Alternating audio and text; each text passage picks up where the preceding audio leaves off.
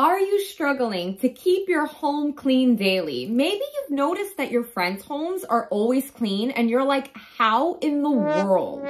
If you desire a clean home but don't know how or where to start or think it takes too much time, by the end of this video, you'll be able to create a daily cleaning schedule that's a right fit for you. I'll have some actionable daily tips for you at the end of this video, so stick with me.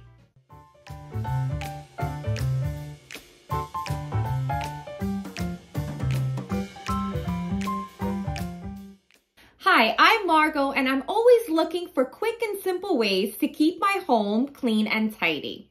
I've been implementing these strategies for years, and my home is not only clean, but it doesn't take a very long time to clean it. If you're a working mama and you want to successfully manage work, life, and mommyhood, subscribe to my channel, hit that notification bell. I release brand new videos every Wednesday. Here's the secret. A daily cleaning schedule has to fit you. It has to fit your needs, your lifestyle, and your expectations for what a clean home is.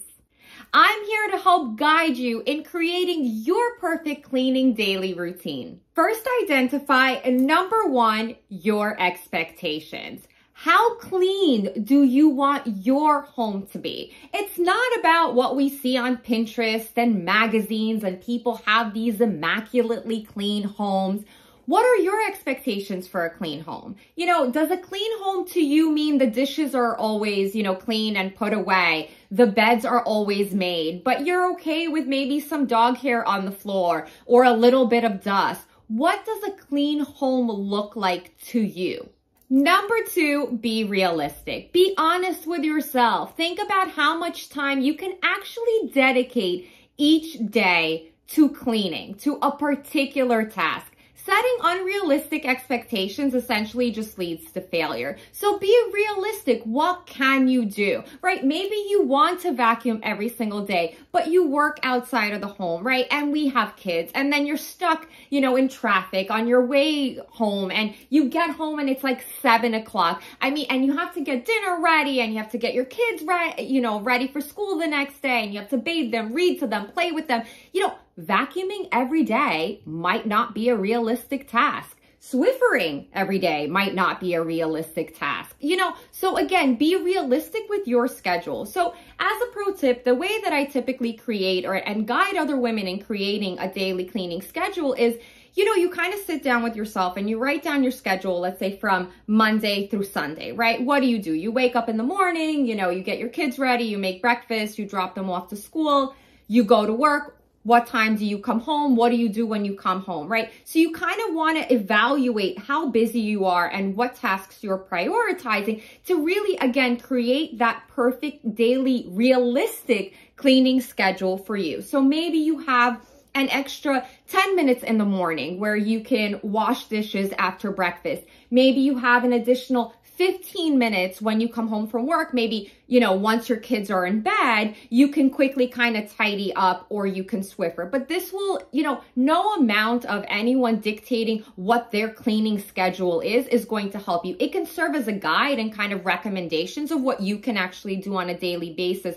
to maintain cleanliness, but your daily cleaning schedule has to fit you, your lifestyle. Number three, so evaluate your priorities. What is the most important thing for you to clean on a daily basis? So if you have a large home with multiple rooms, a garage, a few bathrooms, a basement, ladies, you are not cleaning at all every single day. You're just not. That is insane. There are not enough hours in a day. I don't care if you spend most of your time at home, if you're like me and you work from home. We just naturally, as working mamas, we do not have that much time to, on a daily basis, clean your entire house. And if you do, God bless you. Can you please let us know how you do it?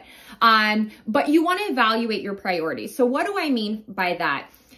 What in your home, if it's messy or dirty, drives you nuts? Stresses you out. Our lives are super duper stressful. The last thing you want is to have some space that's cluttered or dirty, add to our anxiety. So think about it right now. What's that space in your home where if it's dirty, it like makes you cringe. For me, it's an unmade bed that drives me absolutely nuts. I don't know why I turn into like a chaotic, crazy looking demon. Like if my daughter's bed and like my bed is not made, I literally go freaking bananas, right? Another space in my home that drives me nuts is the entryway. So, you know, the jackets, the shoes are piled up and they're not set out the right way. And this is like, you know, when we come home and I'm taking my dog's leash off and there's just like a lot going on. Not only that, again, I live in a small city apartment. So my entryway is like the tiniest, most narrow thing in the whole entire world. I actually, at one point, total side note, I really wanted a hall tree, but my hallway is so narrow that a hall tree that narrow doesn't actually exist. So I built one because I wanted to create organizations because again, my entryway is like an eyesore for me. So that is something that I have to make sure I clean all the time. And the third thing, and if you've watched any of my videos, you know I hate washing dishes, but I wash them because a dirty sink, like a sink piled up with a bunch of dishes, it just naturally, even if the rest of the kitchen is clean, right? Even if you wipe down the tables and the countertops, but your sink is like just full of dishes, it drives me insane. So as a pro tip, if you hate certain chores around your house, but you feel that it's a priority for you to get it done, make your chore fun. So for example, when I do the laundry, I listen to a podcast or I talk to a friend on the phone because I hate it. When I wash the dishes, I will actually watch Netflix. So that's kind of a good way to overcome that hatred for a chore that you must do on a daily basis. If you're getting value from this video, show me some love by tapping that like button and let me know what chore do you enjoy doing. Leave a comment down below. Number 4, evaluate your home life. So this is essentially your lifestyle. So when it comes to creating your perfect daily cleaning schedule, what does your daily home life look like? So do you work from home? Do you work in an office? Do your kids go to school? Do you homeschool your children, right? What does your lifestyle look like? Do you have pets? How many people live in your home? How many people in your family are actually helping you clean? So as a pro tip, right, when it comes to creating a daily cleaning schedule, this daily cleaning schedule is not only created for you. You guys do a lot. We as working mamas do a ton. Okay, so we have children, we have partners, maybe we have other family members that live in our home, right? As a pro tip, create a chores list. Have your kids help. If you hate cleaning, check out this video where I share simple, stress-free ways to clean your home on a daily basis. Number 5, it's time to create your own daily cleaning schedule. So you've evaluated your lifestyle. You know how much time you're willing to dedicate to cleaning, you know, on a daily basis. You've identified now those areas that just drive you nuts. And by the way, if you just literally tackle only those areas, you're going to be much happier, right? And now finally, for some bonus tips. So when creating your perfect daily cleaning routine, here are a few best practices. And again, I want you all to be mindful. Adapt the ones that you resonate with. Adapt the ones that you're like, yes, you know what? This is something that is manageable for me to include into my day-to-day. Okay, so these are really best practices for daily cleaning. Number 1, make your bed. Number 2, get rid of clutter. So less clutter means less cleaning. And for us busy working mamas, we don't really have a lot of time to dedicate to cleaning. So you really kind of want to declutter your space and see what you can get rid of because it'll actually decrease the amount of time that you spend cleaning every day and decrease the amount of things that you have to clean. Number 3, wash dishes after each meal. Again, it saves time and your kitchen automatically and instantly looks much cleaner. Number 4, tidy up before you leave a room. This is a habit that I adapted a couple of years ago and it has been fantastic.